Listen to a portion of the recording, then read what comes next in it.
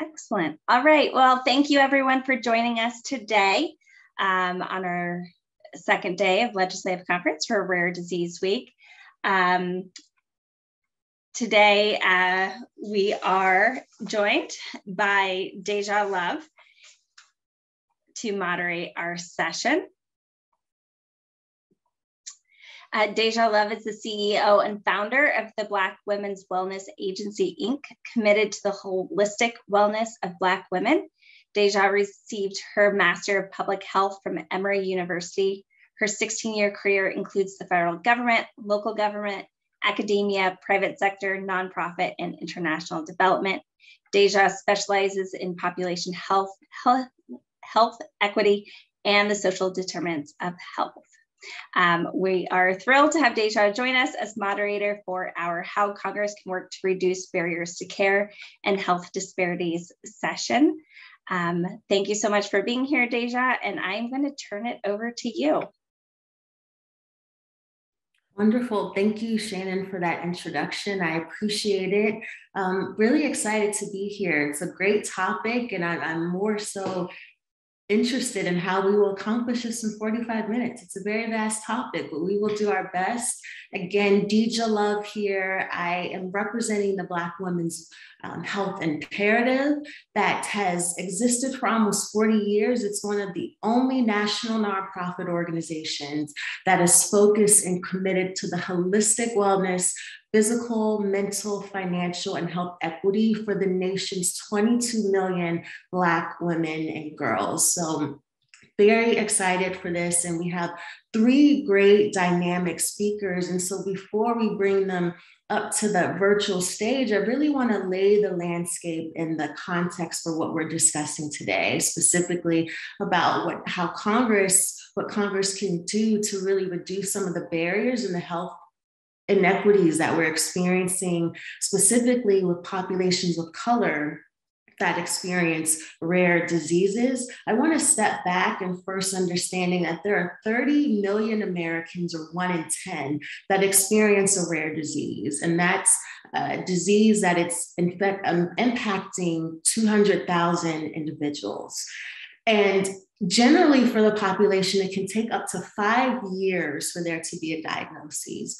But for patients of color, that is exacerbated. That can be substantially longer. And there are many societal factors that contribute to this. But again, in providing this context for our speakers that are in three very different positions that will bring a unique perspective, for people of color that are experiencing a rare disease, medical racism and the healthcare inequities that are experienced, that really exacerbates why there's this inequity, why populations of color take substantially longer, and there are many misdiagnoses when individuals and patients who have a rare disease. Some of those factors that contribute to that is we certainly understand that within the medical profession that specialists who are working in rare disease are geographically spread, and that there are not many. And so that can really exacerbate just the confounding factors that individuals of color who are experiencing this encounter. That right now, as we know through research, that 10% of rare diseases have an FDA-approved treatment, and that populations of color are not reflected in clinical trials. And generally, when we're seeing the medical racism that populations of color experience, it's really our clinicians that do not always or often invite their patients of color to a clinical trial. There's an implicit bias and notion that if patients of color, that it could be too cumbersome of an experience, that it could just, that they may not understand. And so that really exacerbates this experience. And so just with providing this landscape as well, that people of color represent 38% of the US population, yet in clinical trials are only 16%. And so that's showing that there's a vast inequity. And so I wanted to just hold that. I will pause here. And as we invite our first speaker, Lauren, who's a legislative director with Representative Rush, I welcome hearing your perspective, specifically as Representative Rush is very active with the Congressional Black Caucus that is positioned to address some of these disparities. I invite you and welcome to hear your perspective as followed by Shane as well as Dr. Kim.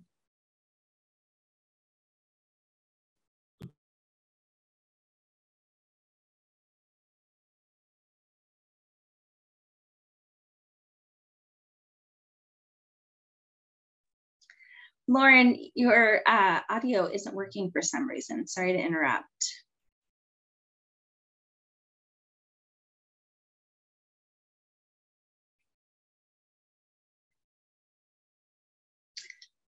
It might be your earbuds.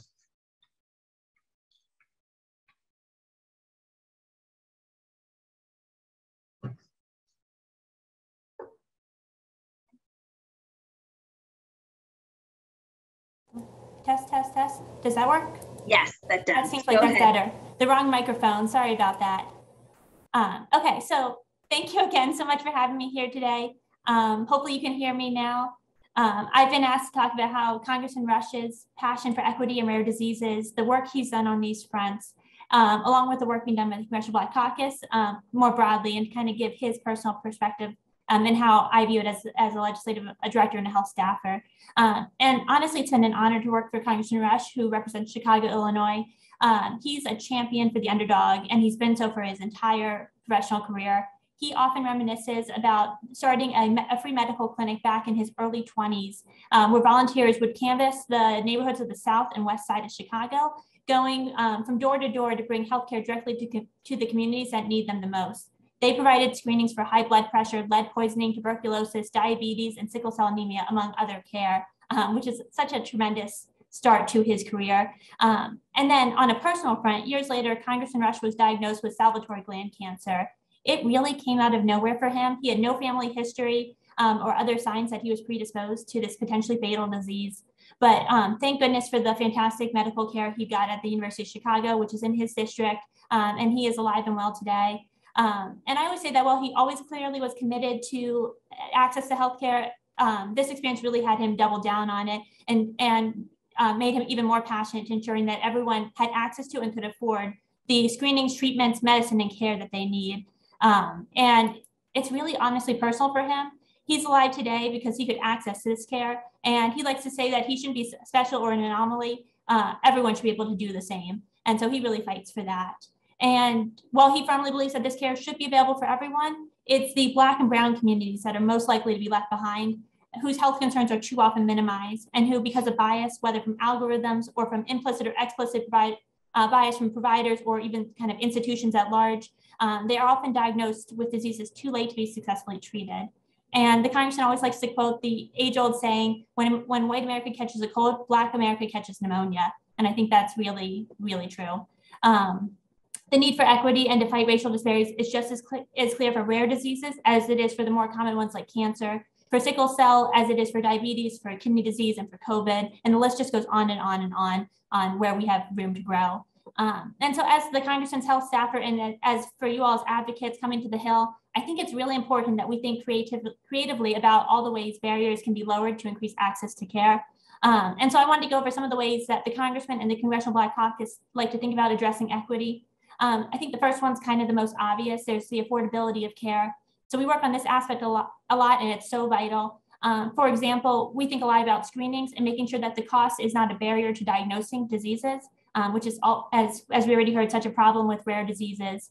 An example in the prostate cancer world is my boss's PSA screening for HIM Act, which waives all co-pays, deductibles, and other cost sharing for those at risk of developing prostate cancer, and specifically for African Americans and those with a first-degree family history of metastatic cancer who are most at risk. Another big issue is affordability of medication. My office has a bill, the Insulin Access for All Act, which has the support of most of the Congressional Black Caucus. It would ensure insulin is free of charge for Medicare and Medicaid patients. And then more generally, the House has passed a bill called the Elijah E. Cummings Lower Drug Costs Now Act that would allow, for the first time, Medicare to negotiate drug costs as well as cap out-of-pocket costs for seniors. And as you may already know, it was named after the renowned Elijah Cummings, who was a fighter on this issue in Congress for many, many years. And then one last one on the technical side, the congressman has introduced a bill, the Protecting Consumer Access to Generic Drugs Act, that would stop pay for delay agreements where brand companies literally pay generics not to bring their drugs to market. And this is an issue that we've seen a lot of progress on, that the congressman has been working on for a long time, but there's still a lot of room to grow to make sure that people don't have to choose between putting food on the table and paying for life-saving medications. So that's the first bucket.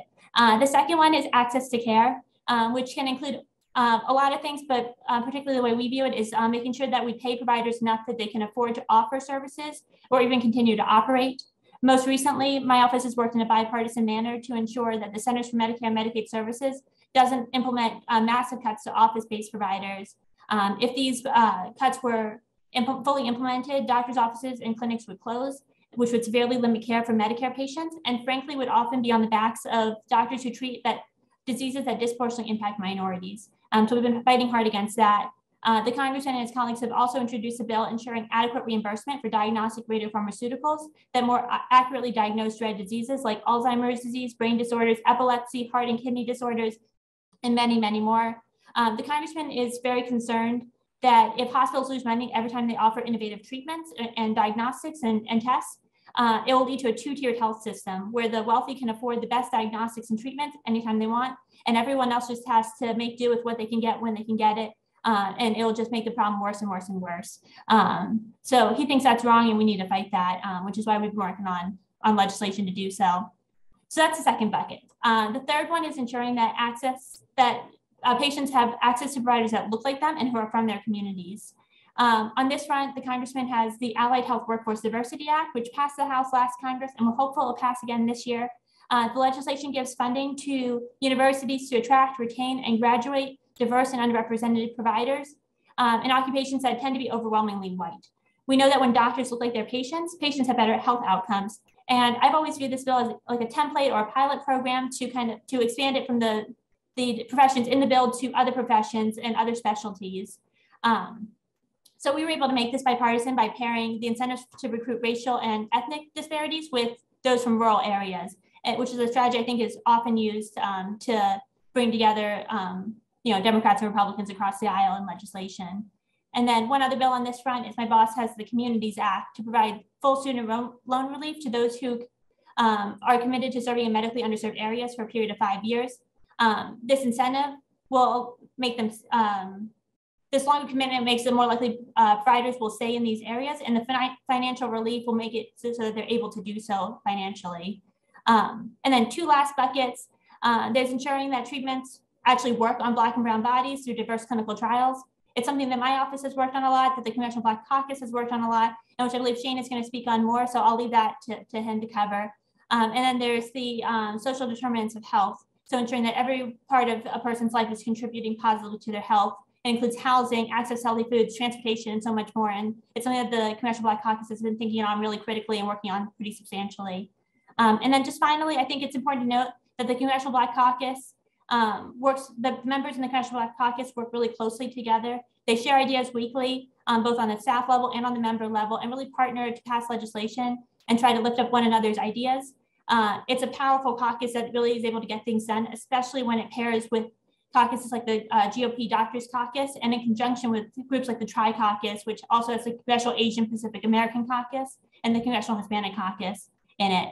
And historically, the CBC has had just such a strong focus on health equity, and a lot of really good ideas come from its members, and they have the political capital to get things done, which we saw when the House was struggling to pass the Build Back Better. The CBC came together and put pressure on leadership to move the bill.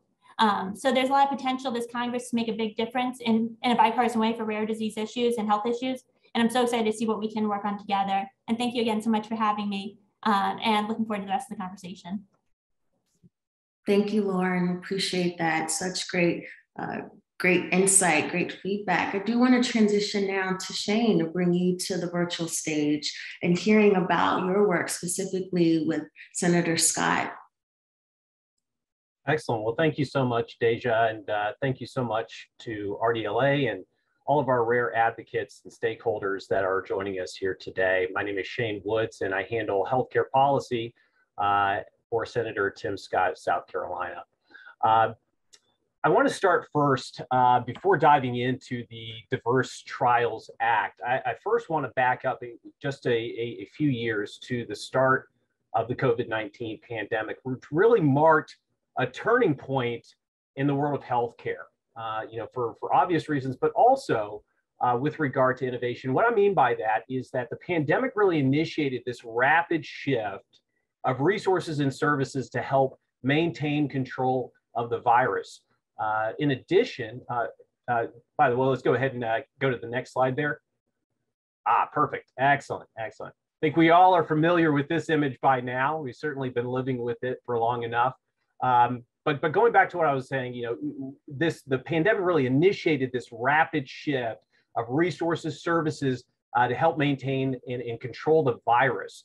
In addition to the innovation accelerating the pace of change across the healthcare sector. But at the same time, too, it also laid bare the various historic disparities impacting patients, but not only laid that bare, but exacerbated those historic disparities that impact patients across our healthcare system, including upstream in clinical trials. And just to give you guys an example of that, according to the FDA's Drug Trial Snapshot Summary Report, of the 53 novel therapeutics FDA approved in 2020, 75% of the 32,000 patients enrolled or participating in these clinical trials were white, with only 8% of folks taking part in that research being Black or African American, which is, of course, below the national average. And Deja alluded to this earlier. She mentioned this earlier, some of the barriers to trial participation from underrepresented groups. And some of those barriers can include income disparities, right? Which can prevent people from enrolling in trials where there might be out-of-pocket expenses, out-of-pocket costs associated with participating in that trial are not covered by the research team. Geographical limitations, of course. Trials, just aren't often conducted in locations with diverse patient populations, and participants may be unable or perhaps unwilling to travel long distances to reach clinical trial sites. And then, of course, a lack of awareness and trust. The engagement of researchers and trial sponsors with minority groups is often inadequate.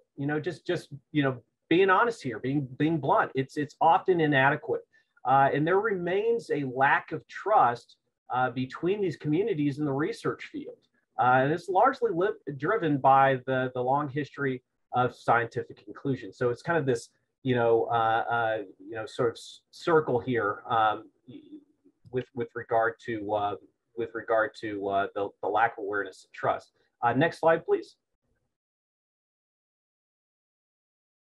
All right, excellent. So what? The big question, right? So what? Okay, that's certainly concerning, Shane. But so what? Why is diversity in clinical trials so important? Okay, well let's dive into this question for a moment. Okay, diversity in clinical trials is critical to ensuring that a drug is safe and efficacious for all patients to whom it is administered.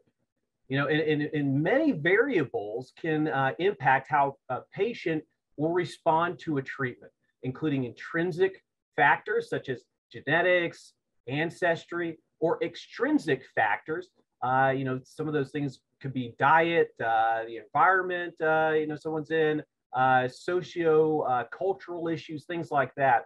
And so collecting data on a wide variety of patients and performing really in-depth analyses can help identify population-specific signals related to drug metabolism, safety, or even efficacy of the treatment, and provide ultimately insight into the optimal therapeutic approach for different populations. Next slide. All right, that brings us to, drum roll please, the Diverse Trials Act. So, okay, how do we, multi-million-dollar question, right? How do we actually increase clinical trial diversity. When rubber meets the road, what does that look like? So we have a bipartisan piece of legislation. The senator teamed up with Senator Bob Menendez from New Jersey, of course, a state that is no stranger to drug development, drug manufacturing. A lot of presence of pharmaceutical companies out in New Jersey and up that way. We were also joined by our House colleagues, Representatives Bouchon and Ruiz, some great doctors in energy and commerce, to introduce the Diversifying Investigations via Equitable Research Studies for Everyone Trials Act, or just to be more short, the Diverse Trials Act. And under the bill, we actually do a targeted approach to increasing the diversity of clinical trial participants, specifically by requiring the Department of Health and Human Services to issue guidance on decentralized clinical trials, so very important, especially when you're talking about eliminating some of these geographical disparities, removing some of the barriers for folks to be able to participate in these trials, and also open yourself up to a wider swath of potential trial participants as well. 2, enabling clinical trial sponsors to provide individuals, patients, with the technology necessary for them to participate remotely in these trials. So again, taking one of those barriers, be it the financial barrier or what have you, out of the equation. And of course, we go even further by permitting patients to receive financial support for non-medical costs associated with their participation in a clinical trial. Again, addressing one of those key issues there with regard to financial barriers to participation.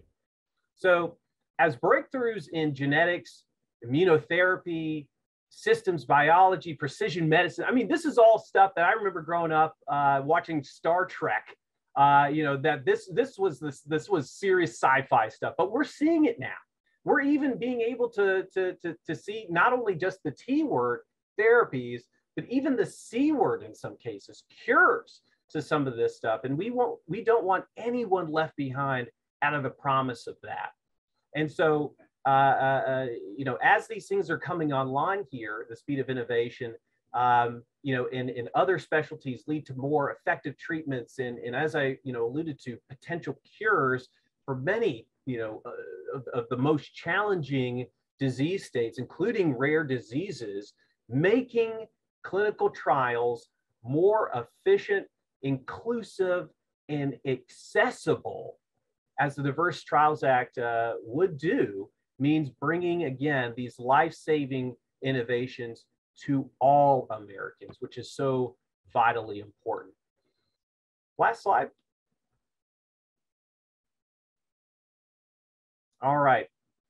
So you guys have been great. I really appreciate it. I just want to end on this final thought, leave you with this. As breakthroughs, in genetics, again, immunotherapy, all these things, are happening, we need to ensure, again, that we're doing our darndest to make sure we're not leaving any patient behind. And that's why, again, it's so critically important that we have that diversity represented in our clinical trials. Thank you so much. Appreciate it. Thank you, Shane. Thank you so much for your feedback on and just your insight on the Diverse Trials Act. I'm sure in the Q&A, we're going to dive much deeper into that. So thank you for that. And our last speaker, Dr. Kim. Thank you so much, Deja. I'm very happy to be here today. I am Daisy Kim, Policy Manager for the Asian and Pacific Islander American Health Forum. Before I begin, I'd like to thank the EveryLife Foundation for inviting me to this panel. Today, I will be speaking about the Health Equity and Accountability Act, which is also known as HEA. Introduced in every Congress since 2003, HEA is sponsored by the Tri-Caucuses consisting of the Congressional Black, Hispanic, and Asian and Pacific American caucuses. So every year, the responsibility for revising and introducing the bill is rotated among the three caucuses, And this year, the bill is hosted by the Congressional Black Caucus. Now, HIA is a comprehensive bill that aims to eliminate racial and ethnic health disparities by removing barriers to accessing information, health services, and health education. It seeks to reform our health system to ensure that historically marginalized communities and communities who face health disparities receive the health services they need to thrive. Specifically, HIA expands federal healthcare resources for racial and ethnic minorities, as well as other underserved populations who face discrimination and barriers to care, including immigrants and rural communities. It also increases federal resources to address diseases that disproportionately impact minority communities, such as cancer, hepatitis, bone marrow, sickle cell, diabetes, as well as cardiovascular disease. Second, HIA addresses social determinants of health to mitigate the effects of systemic poverty and discrimination. And finally, HIA reduces racial health disparities by dismantling barriers and funding programs to support mental, infant, maternal, sexual, and reproductive health for marginalized and underserved communities. So in this presentation, I will not be able to go over each and every one of the provisions of HIA, which currently is a massive bill that stands at over 1,000 pages, but I will highlight two important areas by which HIA seeks to reduce health disparities. The first one is on data collection. A major provision in HIA is to promote data collection, analysis, and reporting by race, ethnicity, sex, primary language, among others, in federally funded health programs. As we saw in this pandemic, we continue to lack comprehensive data to fully understand racial disparities in health and healthcare. Data are essential for identifying where the disparities exist and for creating policies directing efforts and resources where they are needed the most. So without adequate data, inequities remain unseen and unaddressed. This provision in HIA is based on the understanding that the health needs and disparity gaps cannot truly be known or addressed without more equitable data. So to give you an example of the importance of detailed data, health data on the Asian American and Native Hawaiian Pacific Islander community is often not collected, or if it is aggregated into one large single category encompassing all subgroups. However, there are over 25 million AA and NHPI people who originate from over 50 different countries of origin and who speak over 100 different languages, meaning that the aggregated data cannot reveal the variation and range in health disparities that may exist by subgroup populations.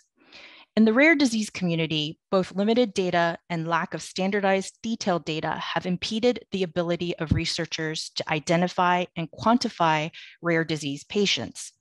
Further, insufficient race and ethnicity data mean patients of color who are also rare disease patients have been chronically underrepresented, including in population genetic studies, as well as clinical trials. Without representative data that reflects the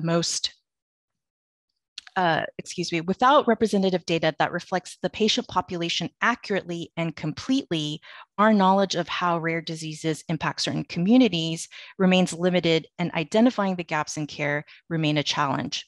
So HIA aims to address disparities in access to care, as well as in health outcomes, by improving and strengthening the collection, analysis, and reporting of data in federally funded programs.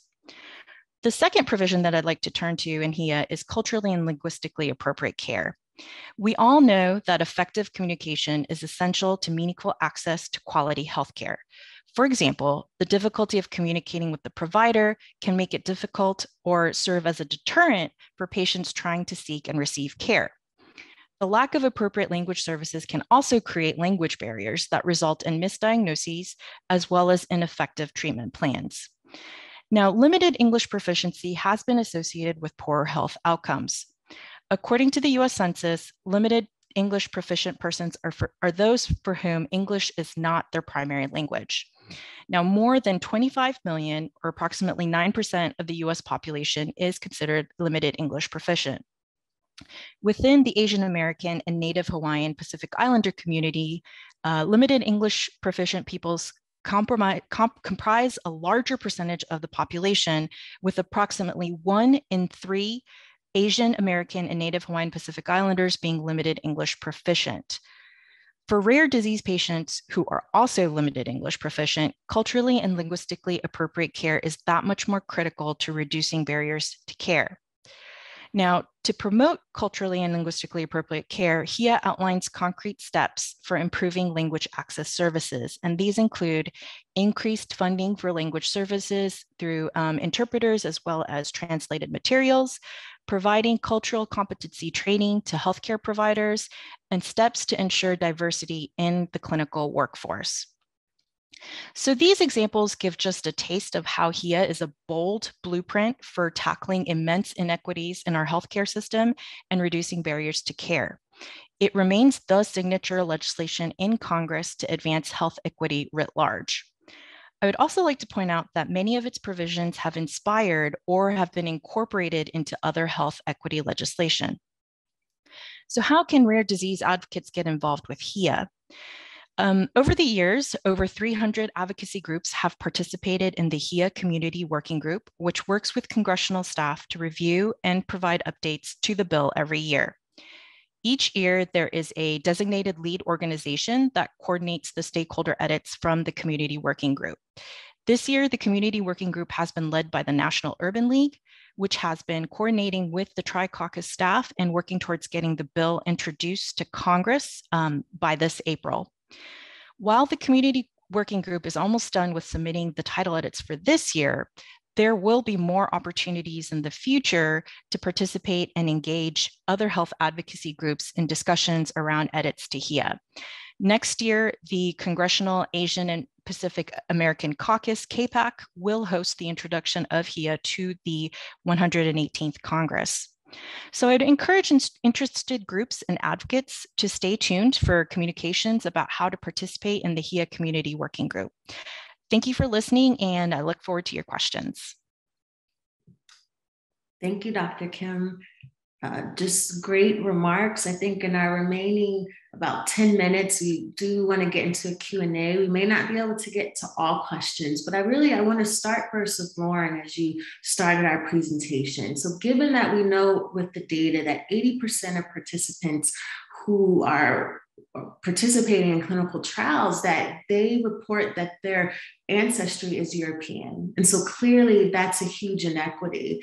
And so I'm really curious, what I've seen a little bit just gleaning from some in the chat is, from your position as legislative director, how do you feel that Congress can really heed the voice of populations that are not represented? 80% are coming from European descent. That excludes a vast portion of the population. And I think there's this anecdotal sentiment that the current Congress, that it's not as in tune or sensitive to the voices of those that are not represented. So I'd love to hear your thoughts on that. I think that's right. I think there's legislation that is working to address that, and the goal will be to add more co-sponsors and kind of keep the momentum moving on that. I think where we have also really found success is, as a congressional office, we have worked with the hospitals in our district and in the surrounding areas in Chicago, University of Chicago and Northwestern, to set up programs at those universities that to help kind of waive some of the barriers to get diverse clinical trials, so that to get more diversity into the trials happening there. So I think things are hard at the federal level. They move slow, they're frustrating, but there's always a chance to kind of go local and to work with folks on the ground to make an immediate impact as we continue to push kind of the longer term policy goals, if that makes sense. Thank you for that. And I think it's a segue into Shane. I want to bring you in on this, given what you presented with the Diverse Trials Act, and knowing that we are still in an active pandemic, and that there have been, especially at the onset, maybe in 2020, where advocates and a lot of folks in academia were constantly saying we need data distilled by different ethnic groups. I would love to hear your thoughts on, what do you think that we're learning from this pandemic as it can be applied to a diversity of representation in clinical trials? Sure. It's not so much, I think, anything new that we're learning, so much as it's getting more exposure to a broader swath of the population that's really going, okay, we've got a problem here. We've got to sound the alarm on that.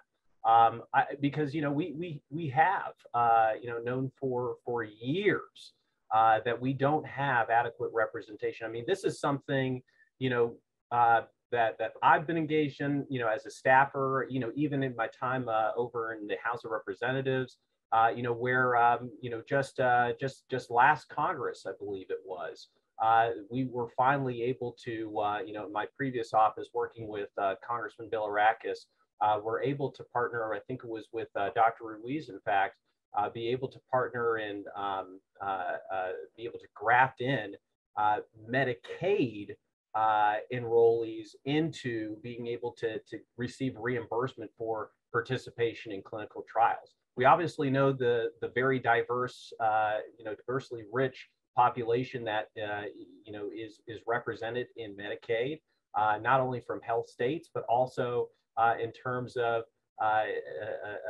regional or ethnic or racial diversity as well. But yet they were kept on the periphery. They were kept on the outside looking in, while everyone else, you know, whether you're talking private health insurers, whether you're private health insurance, whether you're talking about, you know, even VA coverage, Medicare coverage, TRICARE, all of these folks were reimbursing for the routine costs associated of participation in a clinical trial. And so that was one of those issues, even way back when, again, that we were working on, and finally, just recently, you know, ahead of the pandemic, thank goodness, we're able to see it through. But again, I think that the pandemic really, it wasn't anything sort of new per se that we've learned, so much as you know, with the exacerbation of, you know, the pandemic on a lot of things, you know, impacts to people being able to access clinical trial sites and what have you. There were and a lot of questions that folks were asking. You know, this was one of those that was that, you know, blinking light on the dashboard that more folks just became aware of.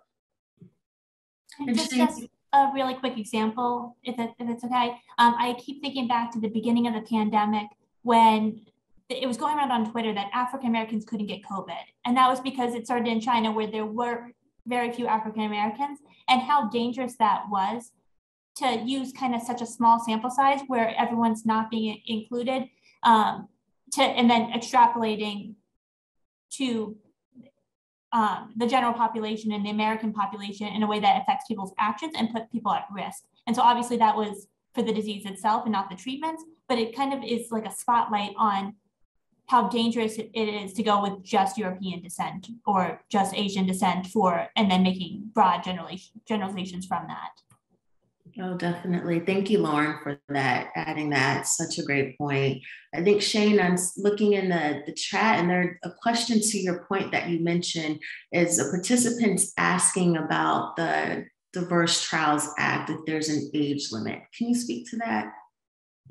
So in the bill, we do not put an age limit on participation. You know, obviously age can be another factor with regard to diversity of participation. So that was something we did not specify with regard to age, you know, age limits with regard to participation. Okay, thank you, Shane. And Dr. Kim, I want to bring you in here, a question that just came into the chat. I think that has implications for the legislation you talked about. Joyce is asking, what happens to multicultural individuals and those that are not recognized in a certain race due to unjust blood percentage rules? Multicultural, Hawaiians, Indigenous, and others. Thank you for that question.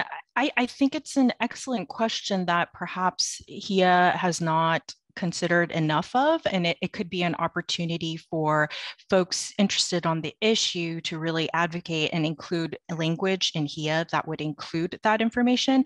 One thing I could say as a community working group member, I mean, those are the kinds of conversations that we have as stakeholders, as advocates, saying, well, what about multicultural individuals? What about individuals who don't identify in a particular way in the race and ethnicity categories that are designated by the federal government?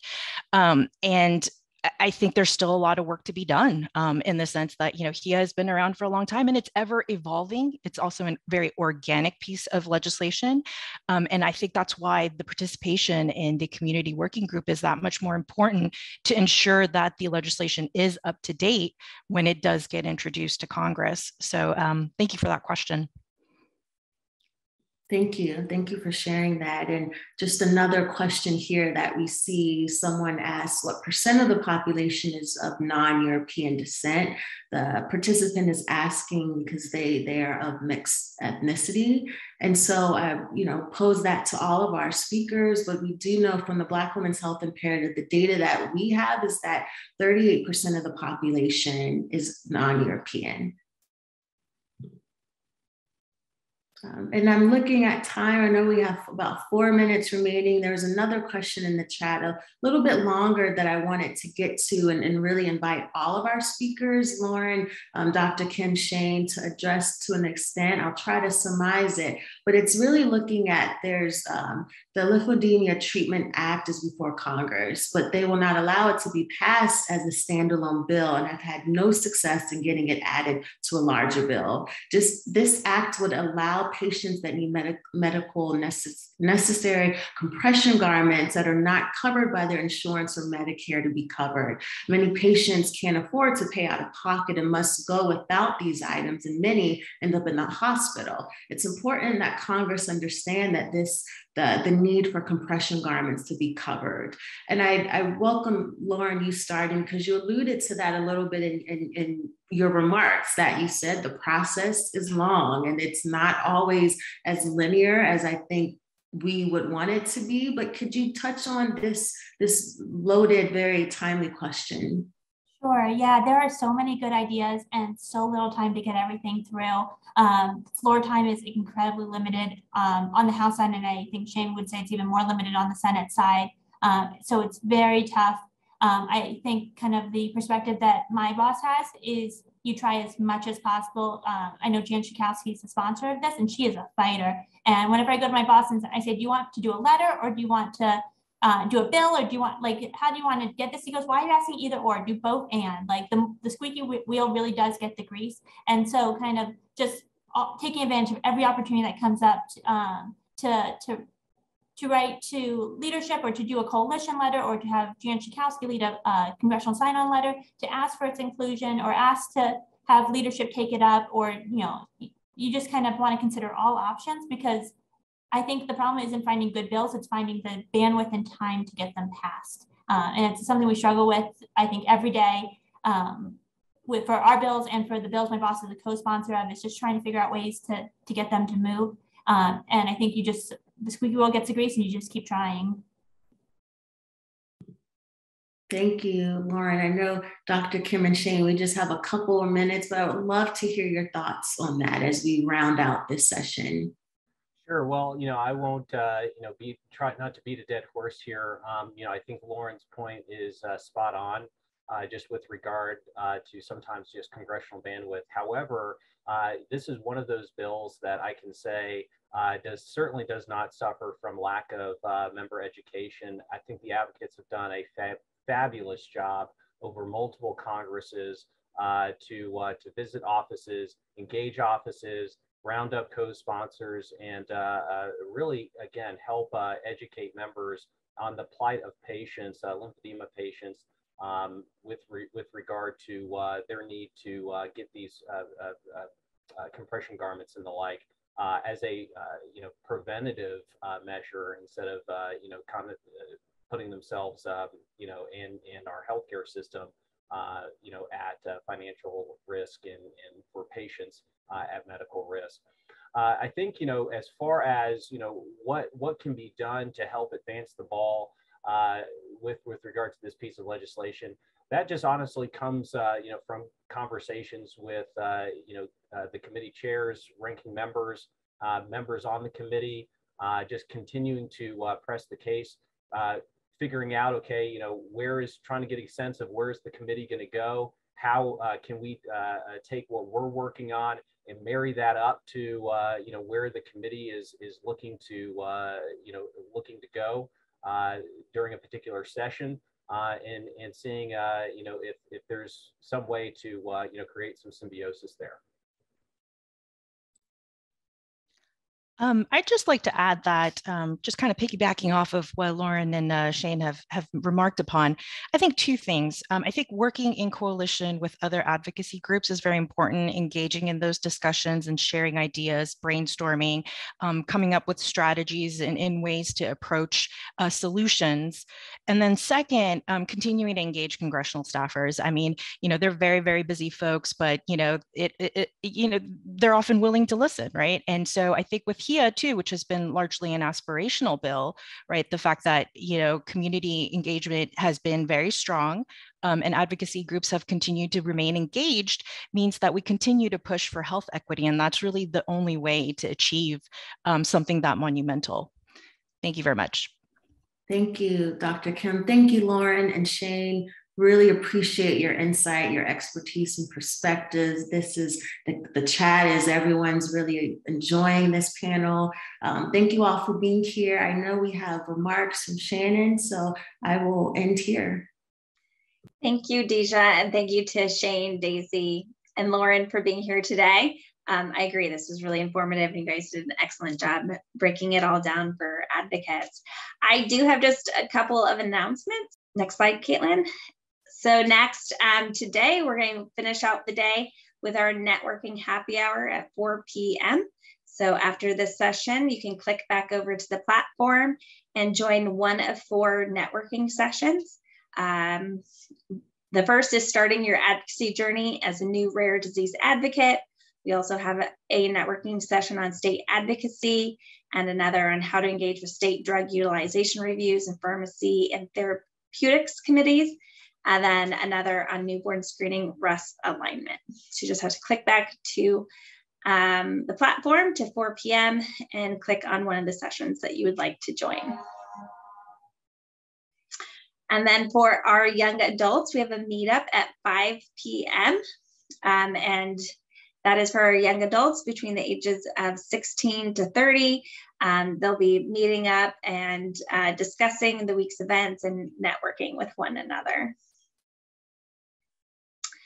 And then our upcoming events, if you have any questions about what has happened already this week or about your Hill meetings for next week, you can join Caitlin and I and Sarah and Sarita and perhaps a few others for an office hour tomorrow at noon Eastern time. And don't forget, Rare Disease Day at NIH is on Monday, and the Hill meetings with our representatives are taking place on Tuesday, and meetings with senators on Wednesday of next week. And then FDA is holding an FDA Rare Disease Day on Friday as well.